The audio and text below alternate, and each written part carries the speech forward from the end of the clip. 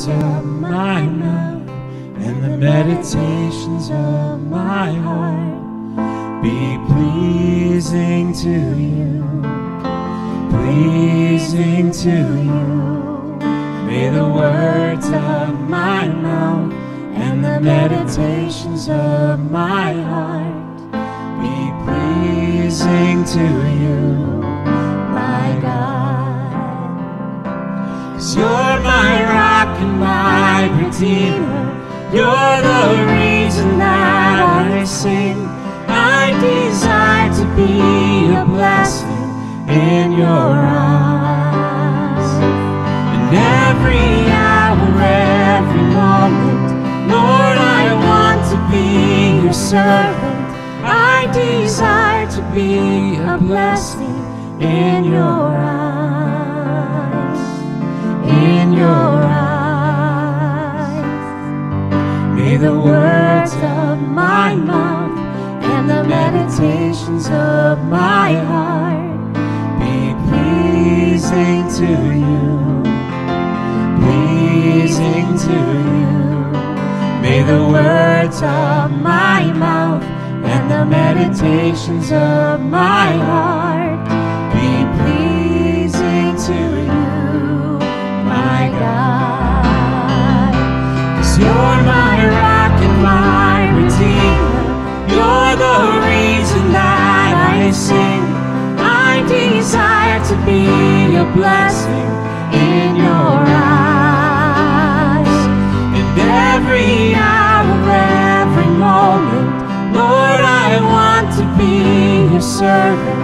I desire to be a blessing in your eyes, in your eyes. May the words of my mouth and the meditations of my heart be pleasing to you, my God. Just wanted to welcome you to Forestdale Church. I'm the pastor here, and just wanted to point out a couple things before we get going with our worship service. First, we're gearing up for a new community group that's starting in the fall at our house here in the parsonage. It'll be the first Tuesday of September, so not this Tuesday, but next Tuesday we're going to start. But there's two other community groups that are already meeting, and one of them's on Wednesday night, and then the other one's on Thursday night. So you can look at our website for more information or see it on the slides as you come and go through the church. They're all a little bit different, just kind of their aim. But really the general purpose that they all have is to build one another up in love. It's a more intentional time with a smaller group that you don't get at a corporate worship gathering like we have here. We found those very important for our spiritual growth, my wife and I, through the years, and we were really excited to hear that it's been a part of the history of Forestdale Church and it's something you guys have wanted to do. The other thing I just wanted to point out is giving. Maybe this is a sin. I've never mentioned tithing in 6 months as a pastor, and I just wanted to point this out. We are a 501c3. That means we're dependent on donors to do everything that we do as a church. We try to make it easy to give. You can give in the tithing plates in the back. You can also give online, and one thing online you can do is also just set up recurring giving. I found that, for me personally, the easiest thing. Not only are we a nonprofit, but we're a church. And we see throughout Scripture God's people working together to provide for the needs of the assembly, to worship together. And it's such a humbling thing to see how faithful and generous the members of Forestdale Church have been for over 170 years now. We don't take that for granted, but we ask that you give if you call this church your home. If you don't and you give anyways, we're really, really thankful for that. Well, let's just take a few seconds now to quiet our hearts before the Lord in silent prayer, and then we'll respond to His call to worship together.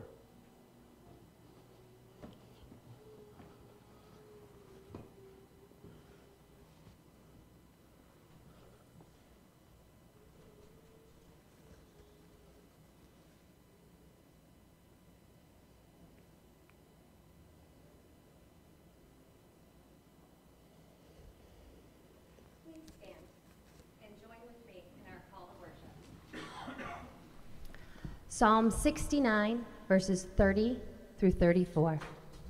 I will praise God's name in song and glorify him with thanksgiving. This will please the Lord more than an ox, more than a bull with its horns and hooves. The poor will see and be glad. You who seek God, may your hearts live. The Lord hears the needy and does not despise his captive people. Let heaven and earth praise him, the seas and all that move in them. As we begin worship, just join me in a time of corporate prayer. Father, we thank you and praise you for this opportunity to be in your presence. And we just want to declare at the outset of this service that each one of us is here because we are gathered in the name of Jesus. And the banner of Jesus hangs over this entire meeting, this entire assembling. And these are just walls. This is just a roof. This is just a floor. But when we gather in the name of Jesus, we are the church. And we just claim that truth, that where we gather in the name of Jesus, you are there with us. So we just surrender to the Holy Spirit ourselves in this time. And we ask that you would move among us as we seek your face, as we pray these things in Jesus' name. Amen.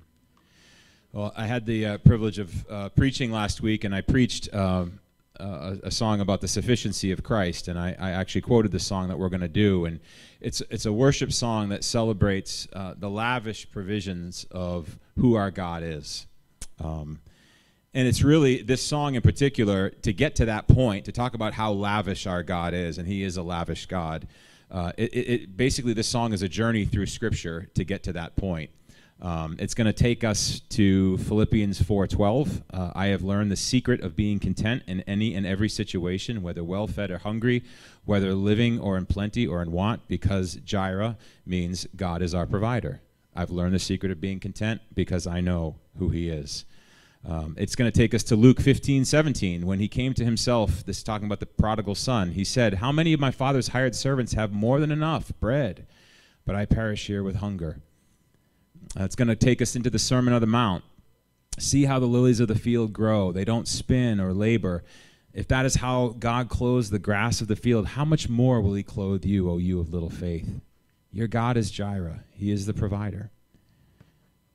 And it's going to take us to the promise of Ephesians 3. Now to him who is able to do immeasurably more than all we could ask or imagine, according to his power that's at work within us.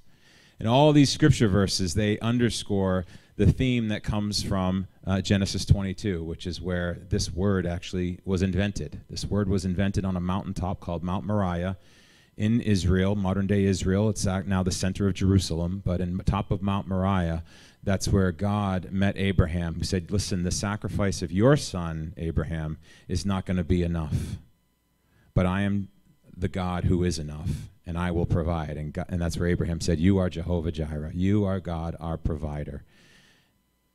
God said to Abraham, the sacrifice of your son is not going to be enough because it's going to be the sacrifice of my son. And that is the ultimate enough that this song actually celebrates. So if you know it, you've heard it in the background probably for a year now because I've been singing this song for about that long. But it's just a tremendous journey through Scripture. I'll never be more loved than I am right now. I wasn't holding you up, so there's nothing I can do to let you down. It doesn't take a trophy to make you proud. I'll never be more loved than I am right now. Going through a storm, but I won't go down. I hear your voice carried in the rhythm of the wind to call me out.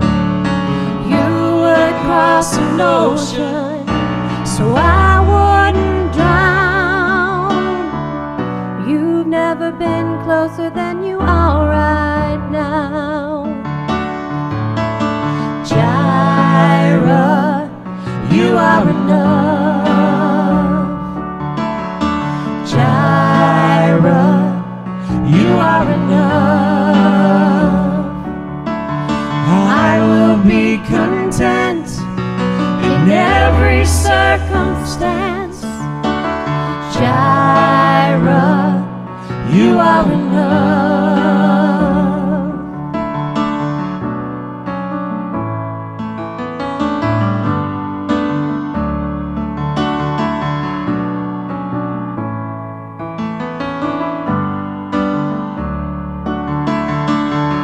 I don't want to forget how I feel right now on the mountaintop.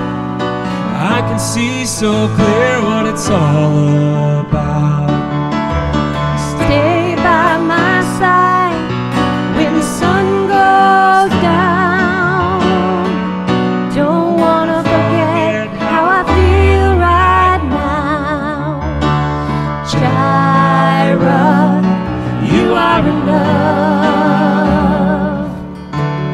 Jireh, you are enough. I will be content in every circumstance. Jireh, you are enough. Forever enough, always enough, more than enough. Forever enough, always enough, more than enough.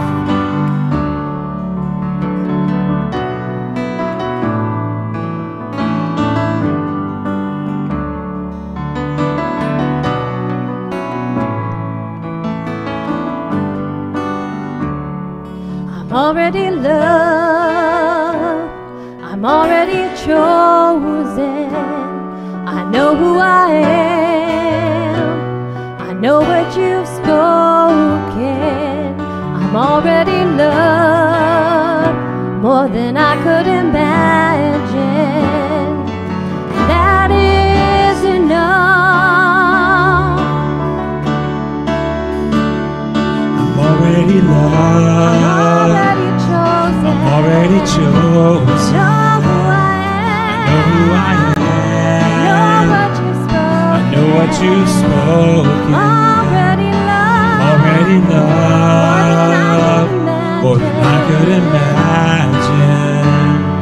And that is enough. Already loved. I'm already loved. Already chosen. I'm already chosen. Know who I am. Know who I am. Know what you've spoken. Already spoken. Already loved. Already loved. More than I could imagine. And that is enough. And that is enough. And that is enough.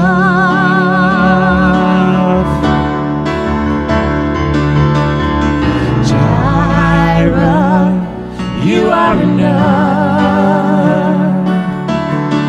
Jireh, you are enough.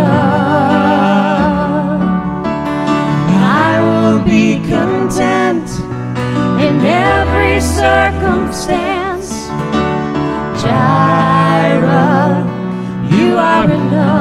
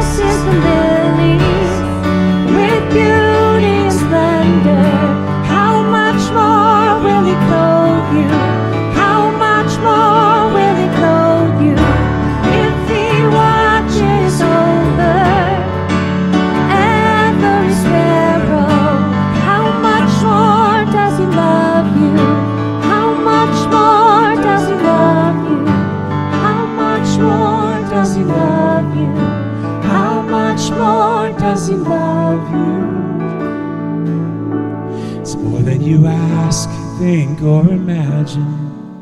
According to His power working in us, it's more than enough. More than you ask, think, or imagine. According to His power working in us, more than enough. Sing it, church. More than you ask, think, or imagine. According to His power working in us, it's more than enough. More than you ask, think, or imagine. According to His power working in us, it's more than enough. Jireh, you are enough. Jireh, you are enough. I will be content in every circumstance. Jireh, you are enough. So I will be content in every circumstance. Jireh, you are enough.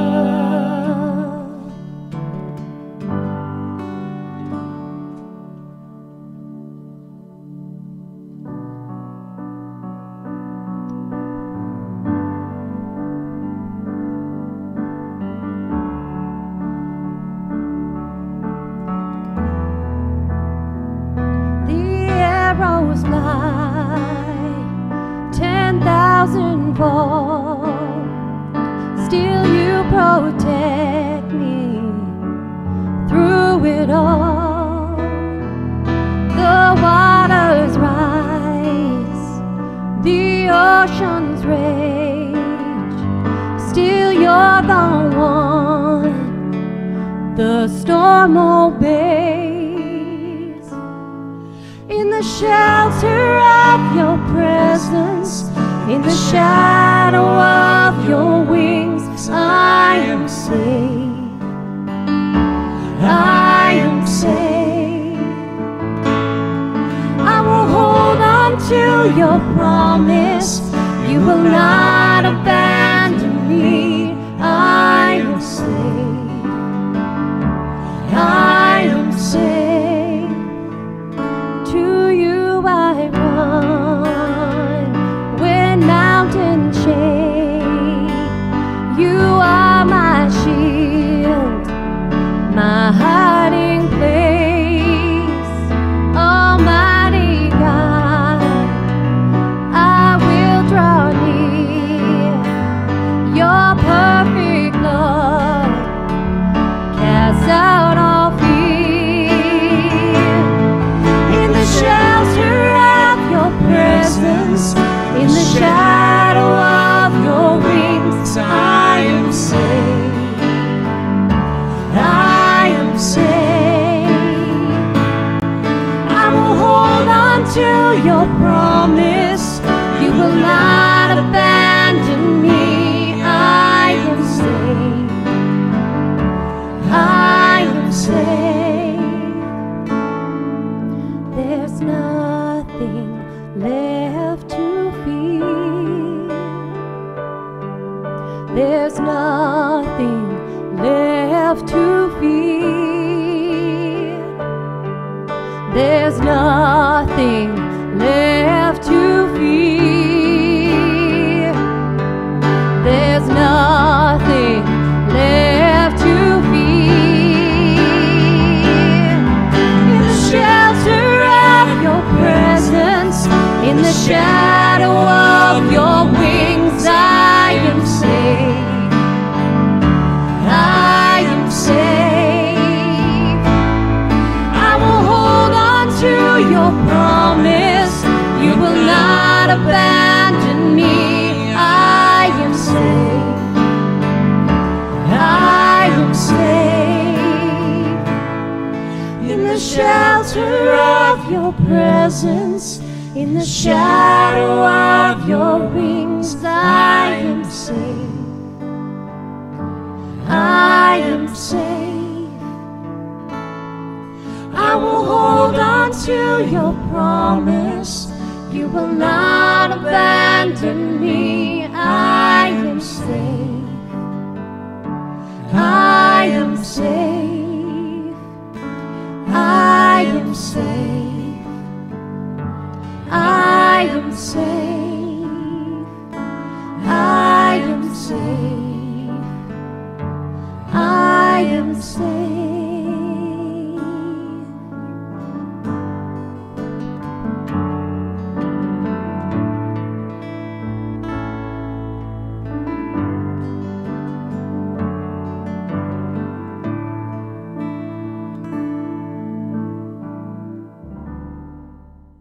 It's great to see you here this evening. We're going to spend some time in prayer together, and as we do so, I was handed this notice of prayer from Pastor Victor. I haven't even read it yet, so I'm going to read it to you as if for the first time, because it is the first time.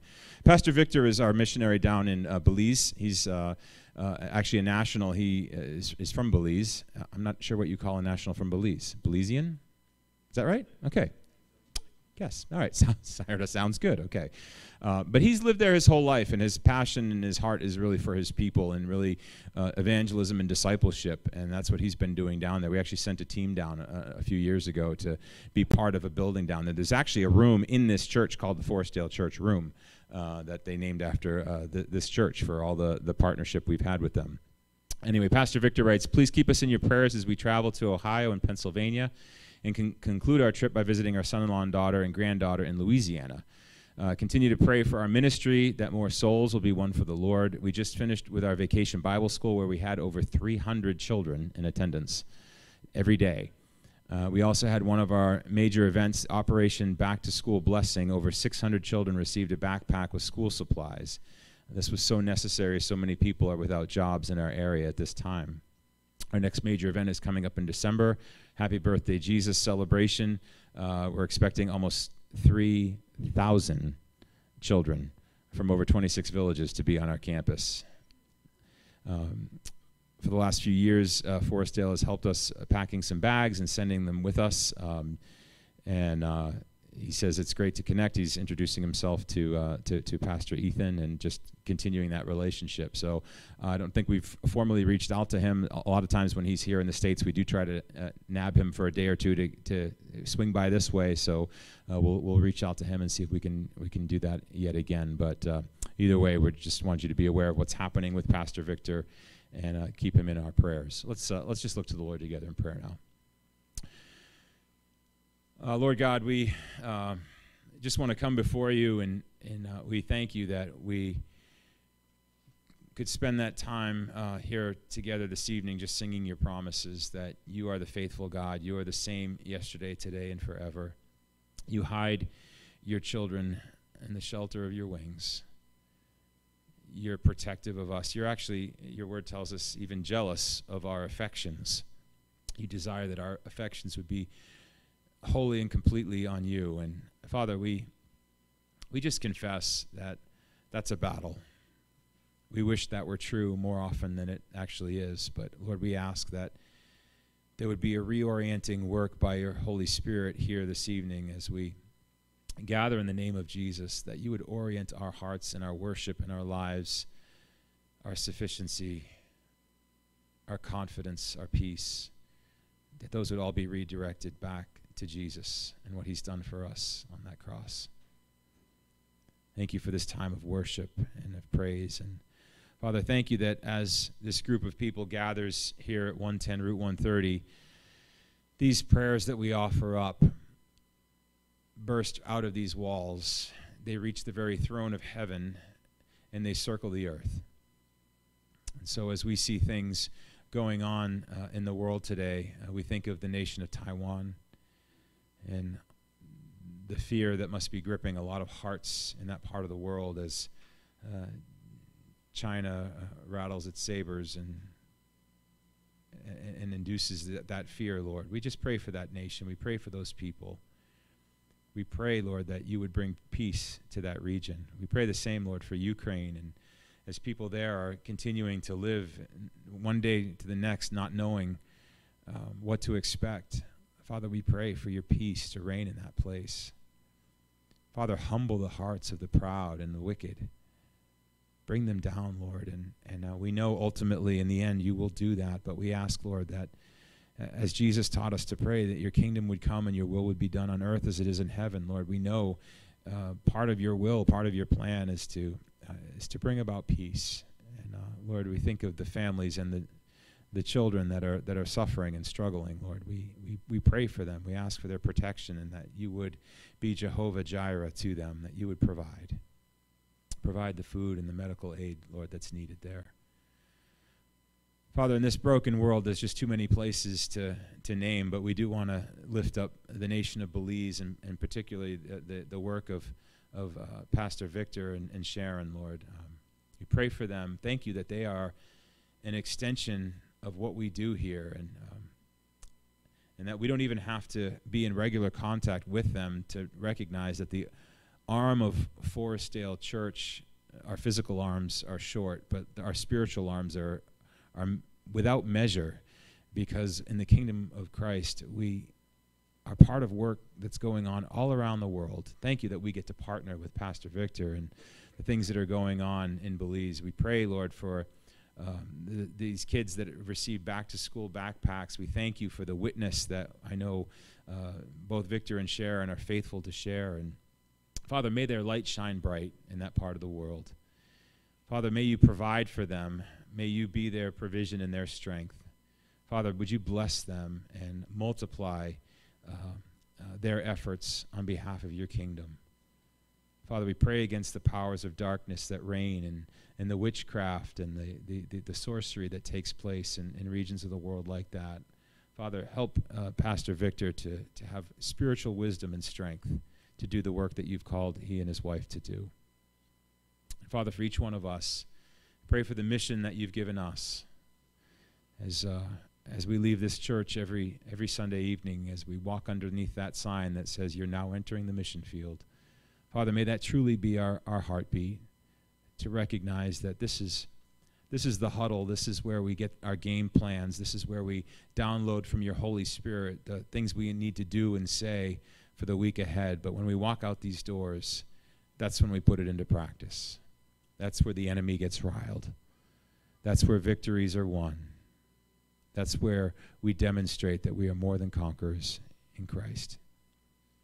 So, Father, I pray for the mission of this church and the missionaries that are sitting right here. Father, embolden us. Give us the courage. Give us the faith to be the people you've called us to be, and to bear the witness, Lord, that you've called us to bear. Thank you for Forestdale Church and your provision. We do pray, Lord, that you would continue to provide for the needs that we have as a church. Lord, everything that we have comes from you. And Lord, this is your church, and we are merely stewards for a time. Find us, Lord, we pray that you would find us faithful for the time that we've stewarded this work. We've been faithful to pray. We've been faithful to give. We've been faithful to serve. Thank you for this time, Lord, this time of worship, this time in your presence, Lord. And we just ask that you would be with Ethan as he shares the message. Give him the words to say, Lord. Pray that by the power of your Holy Spirit, you would speak through him. As we pray all of these things in Jesus' precious name. Amen.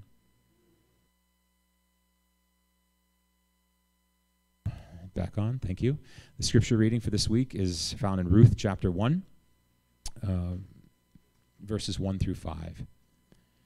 In the days when the judges ruled, there was a famine in the land, so a man from Bethlehem in Judah, together with his wife and 2 sons, went to live for a while in the country of Moab. The man's name was Elimelech, his wife's name was Naomi, and the names of his 2 sons were Mahlon and Chilion. They were Ephrathites from Bethlehem, Judah, and they went to Moab to live there. Now Elimelech, Naomi's husband, died, and she was left with her 2 sons. They married Moabite women, one named Orpah, the other Ruth. After they had lived there about 10 years, both Mahlon and Chilion also died, and Naomi was left without her 2 sons and her husband. Thank you, Bruce. Well, excited to be back in the pulpit and excited to be in a new series, Ruth. We're going to be going through Ruth verse by verse for the next 6 weeks. Really exciting book because God shows up in the places you least expect him to when you're reading Ruth, and we'll kind of get a little overview of that this evening. But these first 5 verses of Ruth serve as a prologue to the rest of the book. They set us up to see particular despair so that we will see all the more of the Lord's magnificent provision in the end. Scripture up to this point, if you read chronologically, God's people are always traveling place to place. The narrators use geography as symbols to show different themes of remembrance. But Ruth is unique, this book, because everything happens in Bethlehem. As we read in verse 1, a man from Bethlehem went to Moab, but we'll find that the narrative does not get picked up until Naomi comes back to Bethlehem. So what then is the purpose of this prologue, these first 5 verses? If the story doesn't pick up until Naomi settles in Bethlehem, why these quick details about Elimelech traveling to Moab? It's to show us that nothing good happens when we leave the place that God has promised to work. Nothing good happens when we leave the place that God has called us to be. We will find nothing helpful anywhere else apart from the Lord. Have you had this experience? Maybe you thought the grass was greener on the other side, and so you packed everything up to go there, only to find that once you get settled, actually, it's not so green as you thought, and maybe you regretted leaving at all. Perhaps there was a change in your job. You moved. You changed your education plan. Maybe you left a relationship for another, or you changed where you went to church, or perhaps you changed that you went to church at all. What happened to Elimelech is nothing new. It's a phenomenon of life that continues to be experienced by people today, and it is experienced in many other ways. So let's look a little bit more at what happened in Elimelech's life so that we can learn how God works, so that we can respond rightly to our God and experience the joy and the peace that are only found where He is. The book begins with this phrase, in the days when the judges ruled. Now, this is a reference to the book of Judges that comes right before in our English Bibles, the book of Ruth. It was a time in Israel's history of incredible dysfunction. Constant back and forth between bondage and liberation. It was littered with oppression from other nations. At times we see the nation of Israel joyously worshiping other gods besides the Lord. We see lots of warfare and bloodshed. There was essentially no certainty of life if you lived in Israel in the times of Judges. They lived in constant extremes, either totally depending on the Lord or utterly forsaking the Lord. Verse 1 continues, and there was famine in the land. Now, in the Lord's covenant with the Israelites under Moses, He lists famine as a pending judgment He would send on His people if they were to forsake Him for other gods. So in light of the covenant that they're under, it's not a stretch to see the famine mentioned here in Ruth as judgment from God, especially in light of the fact that this is happening in the time of the Judges. Need I remind you, the book of Judges ends with this sobering verse. In those days there was no king in Israel. Everyone did what was right in his own eyes. Well, next, the narrator gives more detail than necessary. He could have just said, and Elimelech left Judah for Moab, one nation for another nation. But instead, he gives us the name of the town, the little town. Why? Bethlehem means house of bread. That's Beth is house, Lehem, bread, house of bread. This amplifies the despair that has fallen on Elimelech. He left the house of bread because it didn't have so much as crumbs to give her people. Now, Elimelech was just an example of the foolish regret and dysfunction that we see happening all through the Israelites time and again in the book of Judges as they forsake and forget the Lord. Perhaps Elimelech intended to bring his family back. I don't want to be too hard on him. I don't know his intentions. But he dies in Moab. The narrator makes this seem abrupt and doesn't continue saying anything more about him.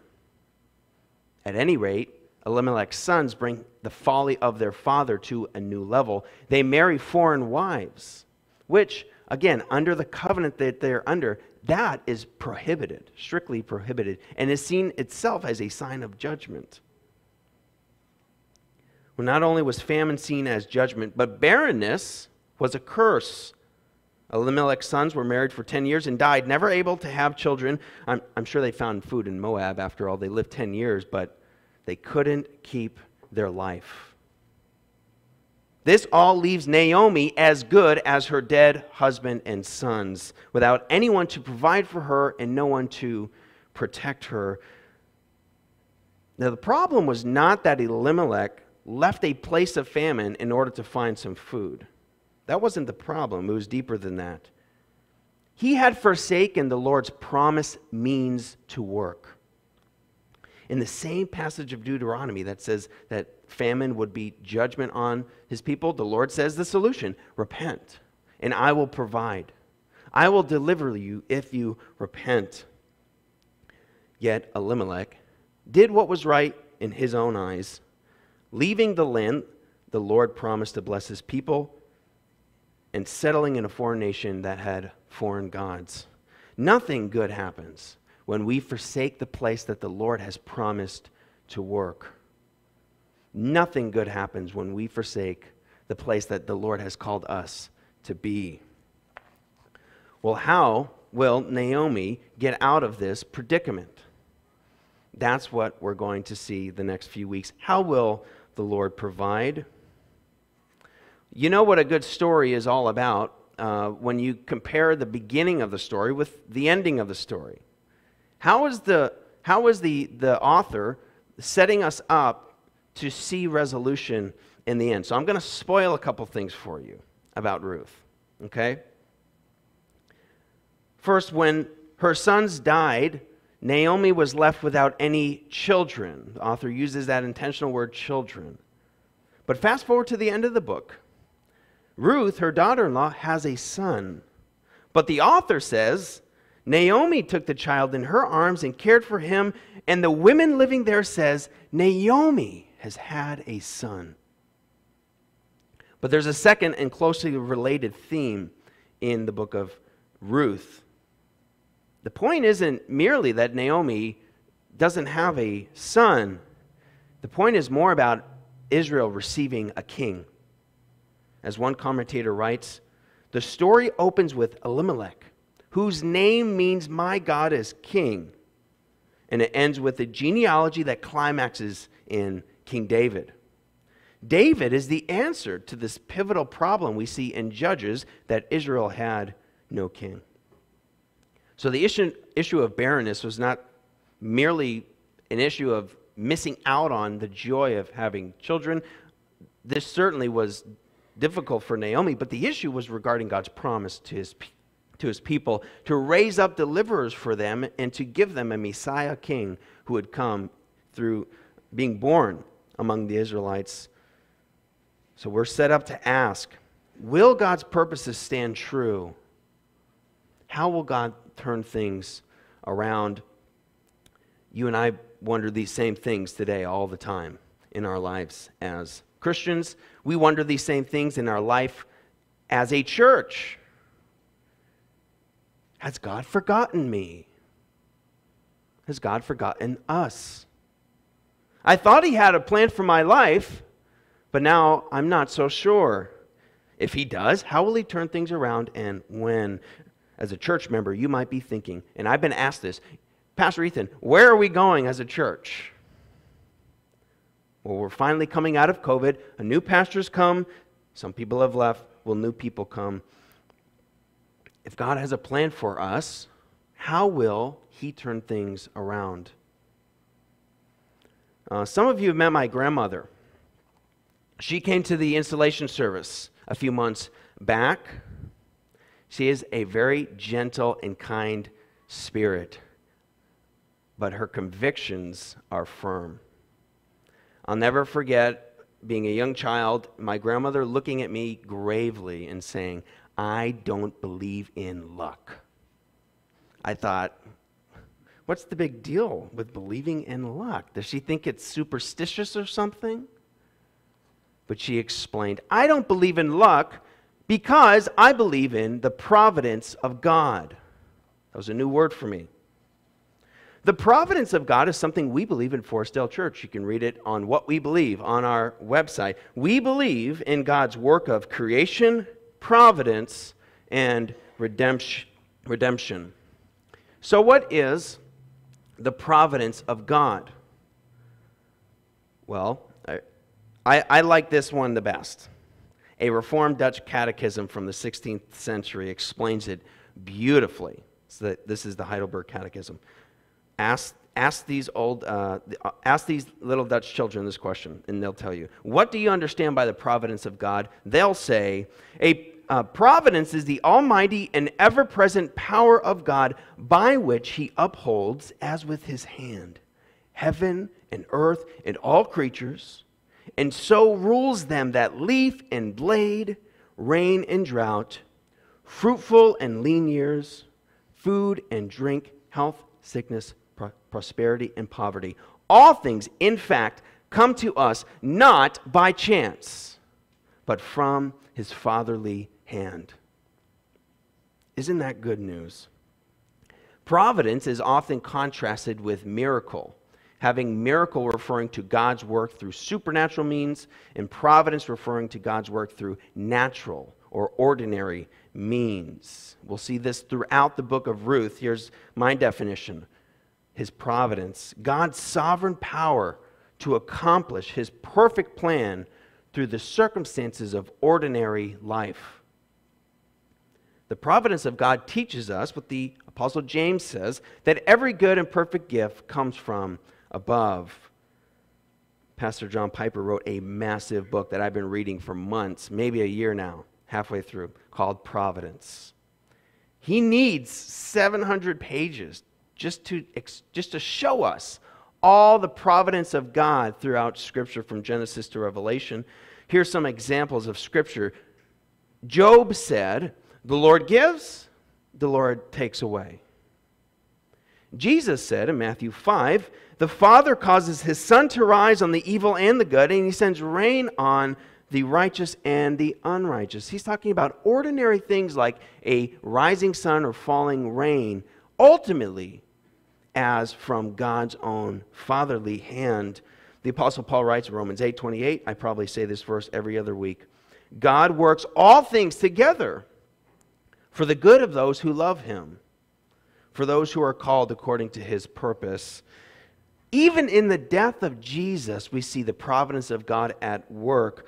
Although God sent Jesus by a miracle, being born of a virgin, he saved us by the work of providence. An ordinary death on a cross by crucifixion under Roman guards.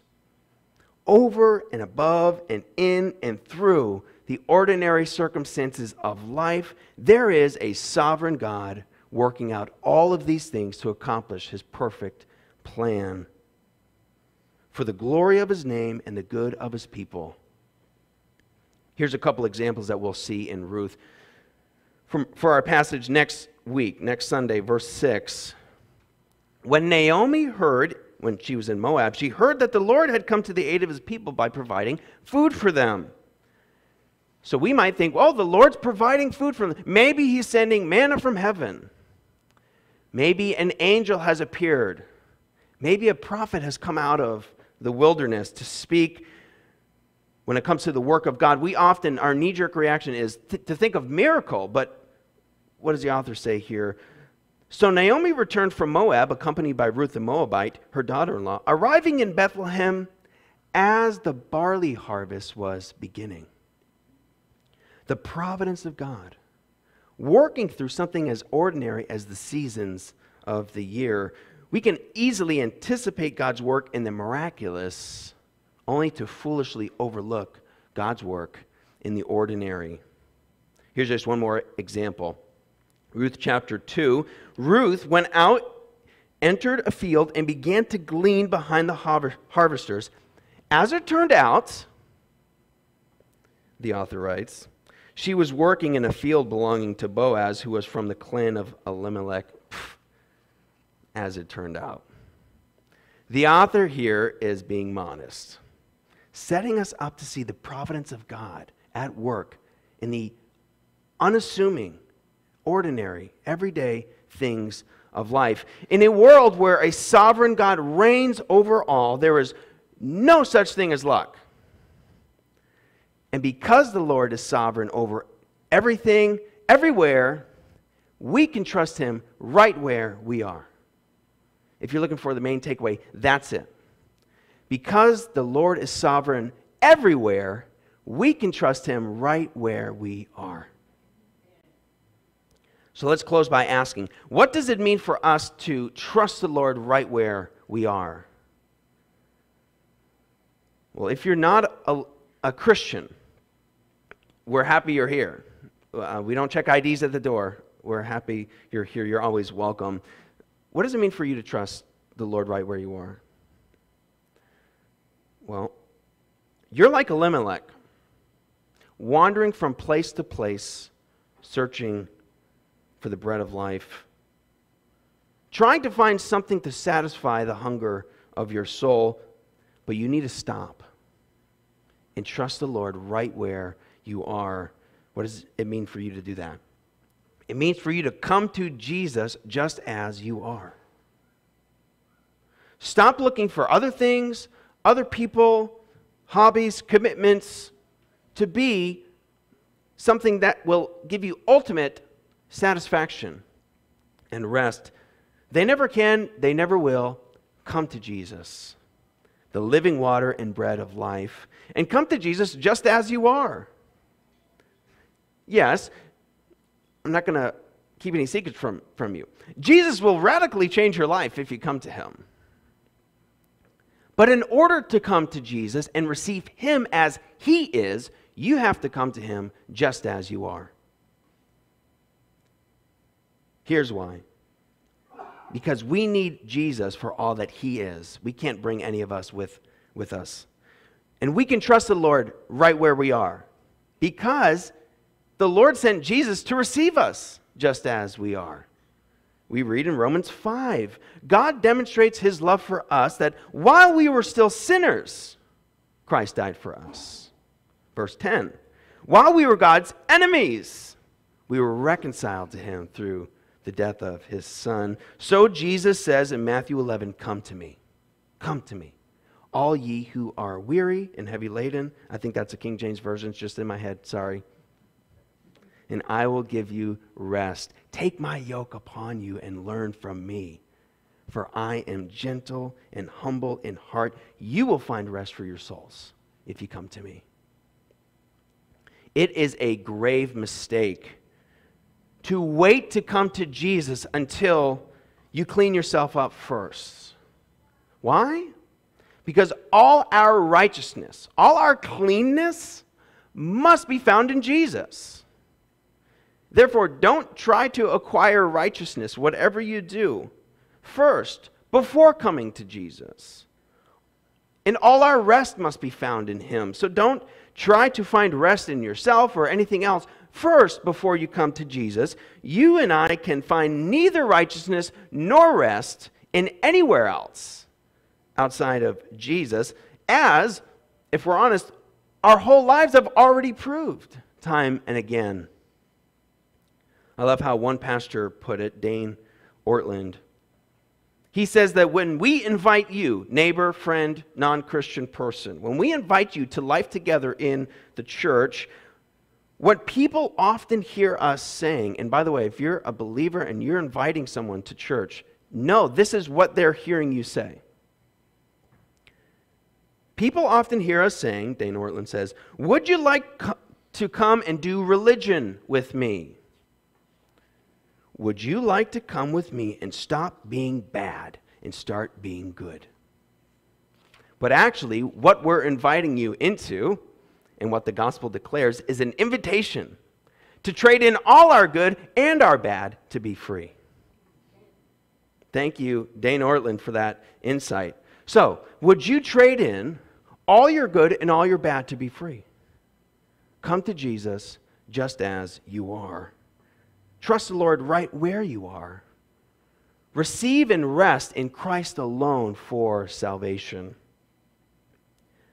Now, for those of you who have received and are resting in Christ alone for salvation, if you're a Christian, is there a relationship you want out of? Is there a job you no longer want? Is there another place or circumstance of life that you would rather be in?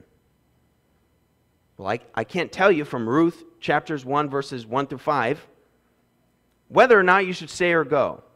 God's word doesn't work like that. But at least while you wait, would you trust the Lord right where you are? Would you acknowledge God as the Lord of all creation, who upholds all things by his sovereign providence? Would you acknowledge that? And would you believe again that he knows where you are? He knows your circumstance. And he's committed himself to you by his covenant with Christ to provide you everything you need to be faithful in your calling right where you are. I'm not saying whether you should stay or go. I'm just saying you can trust the Lord right where you are. Recently, Catherine and I had friends stay with us for a few days. Their youngest son was perhaps 4 years old, and his mother, Cassie, was complaining to us about certain kids' movies. She said, they sing songs about following your heart, and I have to tell my son, no, don't follow your heart. It's desperately wicked. Now, that's not her opinion. She's just quoting the prophet Jeremiah. Follow your heart? Let's be real. As if you've never let yourself down. No, follow God's word, which tells you exactly where you should be, in his presence, together with his people. The Apostle Paul outlines this in Ephesians chapter 2. The first half, he's telling us how we've become a Christian. We've been made alive by the Holy Spirit. And in the end of chapter 2, how the Spirit of God has united us together with his people, Christ's body, the church, where it is that we fulfill our calling in Christ Jesus to do the good works God has prepared in advance for us to do. Ephesians 2, verse 10. He writes the result of our redemption is this, verse 19, that we are no longer foreigners and strangers, but fellow citizens with God's people and also members of his household, built on the foundation of the apostles and prophets, with Christ Jesus himself as the chief cornerstone. And in Christ, the whole building is joined together and rises to become a holy temple in the Lord. In him, you two are being built together as a dwelling place in which God lives by his Spirit. So we can at least rule out one thing. In the Christian faith, isolation is never a legitimate option. It goes against our calling as Christians, and also it goes against the work of redemption that the Spirit has brought in our life. When times are tough, it's tempting to drift away, but hang on and trust the Lord right where you are, in his presence with his people. Finally, as a church, what does it mean for us to trust the Lord right where we are? in the 90s, that was my day. Willow Creek Community Church in Chicago, pastored by Bill Hybels. It was one of the fastest growing churches in America. They turned church methods on its head and revolutionized their influence like never before. And after 10 years of expansive growth, Pastor Bill Hybels and a team of researchers started a 3-year study to track the spiritual growth they've experienced and to measure it. The results, though, startled them and caused them to reverse course and to go back to the basics they had forsaken. They published their study. I have it in my office. And one of the main assumptions that they said that they were operating under during that time was this. Have you ever thought this before? That the more energy a Christian put into the activities of the church, the more they would grow in their love for God. It sounds okay. But their research showed, quote, an increasing level of activities did not predict an increasing love for God. Rather, they discovered that an increasing love for God is determined by one's relationship with Jesus. Pastor Bill Hybels concluded, quote, this study has caused me to see clearly that the church and its myriad of programs have taken on too much of the responsibility for people's spiritual growth. Now, with all the outward measures of success that would excite and encourage any one of us, they changed their minds, realizing they had it all wrong. One pastor put it this way: we're called to make disciples. Discipleship culture, though, is not volunteer culture. And that's what he learned at his church, too, in Australia. Well, as a church, so then what does it mean for us to trust the Lord right where we are? It means for us to continue to rely on the means that God has promised to work in, never to abandon it for methods, regardless of the mirage of growth that they display. So where then has God promised to work? Well, the Lord walks his people through this conversation in Isaiah chapter 55. He says, why spend money on what is not bread and your labor on what does not satisfy? Why are you doing these things that leave you empty? Who cares if they look impressive and draw large crowds if the result is you are left no more mature in your love for the Lord? Verse 6, seek the Lord while he may be found. Call on him while he is near. He's saying, come to me. I have the solution for you. But he continues, keep this in mind, folks. Verse 8, my thoughts are not your thoughts. My ways aren't your ways. In other words, you'll be tempted to doubt what I'm about to say, because sometimes it's not going to appear to be working very well. Verse 10, as the rain and the snow come down from heaven, and do not return it without watering the earth and making it bud and flourish, so that it yields seed for the sower and bread for the eater. Here it is, verse 11. So is my word that goes forth from my mouth. It will not return to me empty, but will accomplish what I desire and achieve the purpose for which I sent it. The solution the Lord proposes to restore his people is his word, the proclamation of his word. And what is the result of this work? Verse 12, you will go out in joy and be led forth with peace. And you know about these clapping trees, right? Verse 13. The Apostle Paul called this the foolishness of preaching. As a church, we can leave the means that God has promised to use for places that God never promised to show up. We will always be tempted to leave for greener pastures elsewhere. Christians change churches, churches change methods. But where has God promised to work? Through his word. As it is through his Christ-exalting, Spirit-inspired word that he has promised both to create faith and to strengthen faith. After all, it is that through hearing Faith comes. Faith comes through hearing. Through the word, the message about Christ, Romans 10:17. Elimelech left Bethlehem for Moab. But sure enough, in time, word came to Naomi that the Lord was providing for his people in the very place they had just left. And it's only when she returns, we'll begin next week, that she can then finally participate in what the Lord is doing. May we never forsake a wholehearted dependence and reliance on the Word of God to do the work of God, as He's promised it would, even in times of famine. What was once a house of bread where many would come to eat may appear to be a house of crumbs sometimes. But may we trust the Lord right where we are, relying on the work of the Spirit through His Word to nourish the faith of His people. Well, let us pray. Father, we thank you so much for your word. We thank you for the endless treasures that we find when we dig.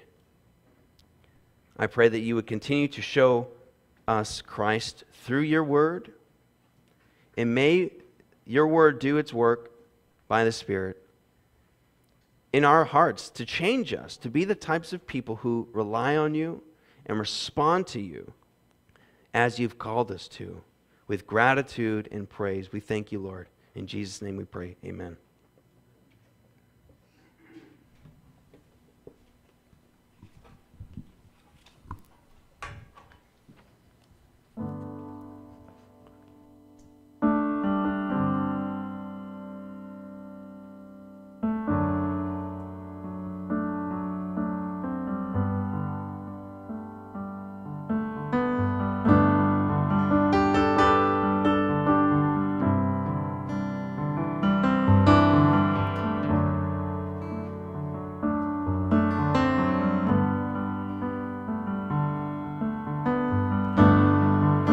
Your strength within the sorrow.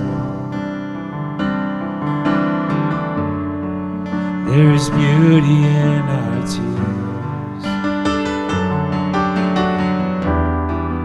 and you meet us in the morning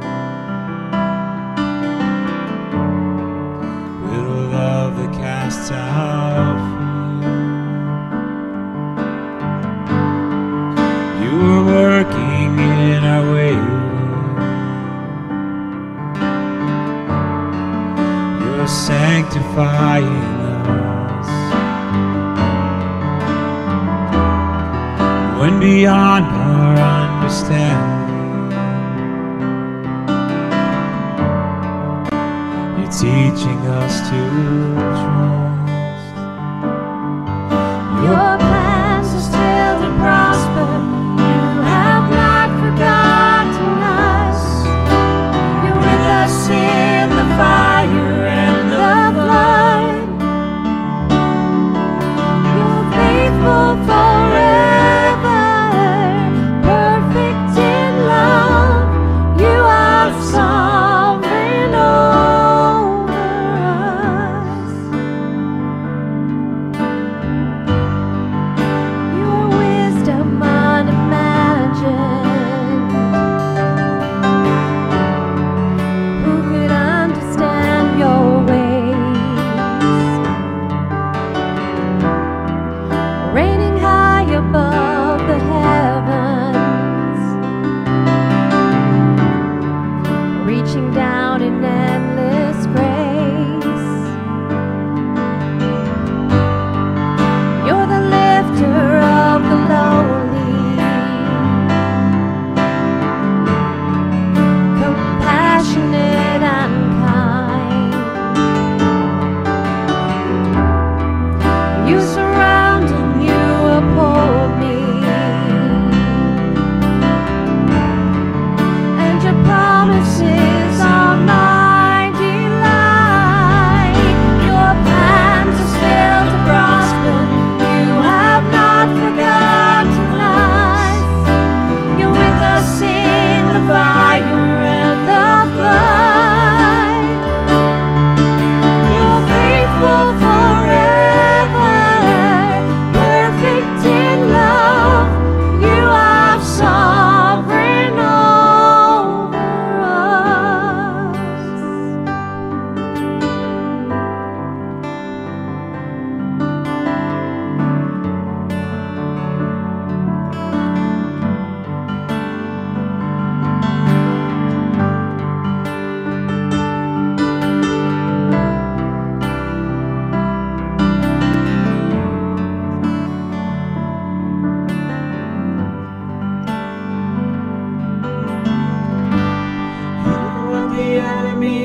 means for evil, you turn it for our good. You turn it for our good, for your glory. Even in the valley, you are faithful. You're working for our good. You're working for our